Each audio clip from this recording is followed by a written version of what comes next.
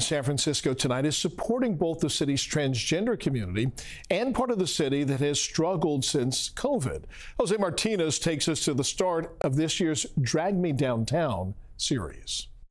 It's officially Pride Month in San Francisco, and here in downtown, the party is alive at the first Drag Me Downtown event benefiting the transgender district.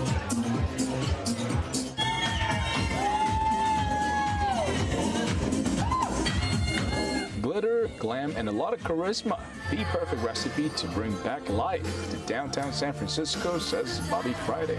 Drag is about unlocking that inner spirit that you have to just shine and feel fierce and fabulous and over the top. Bobby is the host of the Drag Me Downtown event series kickoff, starting with an exciting night at Harrington's Bar and Grill on Front Street. Last year, this event attracted over 200 people each time. This year is set to be even bigger. I helped them produce the first event series of Drag Me Downtown, and it was such a success. People loved it so much, and it was so fun to bring queer beauty and queer art into spaces that maybe you wouldn't find it typically. This time, dozens of people gathered at Harrington's to enjoy a night of spectacular shows and entertainment. The event is part of a broader effort to breathe new life into downtown while celebrating Pride. It's a really important thing to remind folks that downtown is for everybody. You know, I sort of kiddingly say it's not just bros in puffer vests that are coming to work for banks and tech companies. It is somebody or somewhere that has always been really embracing of the LGBTQ plus community, whether it's here, whether it's Soma, whether it's the Tenderloin. You know, this is everybody's downtown.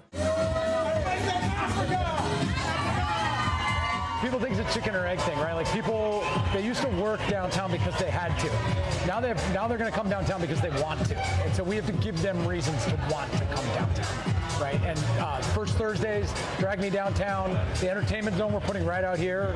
While the event is free to attend, pre-registration is encouraged. All proceeds from the $10 pre-registration fee benefit San Francisco's transgender district, the first legally recognized transgender district in the world. So Bobby tells me to come and support because while other places in the country say no to drags, San Francisco says yes and sashay away.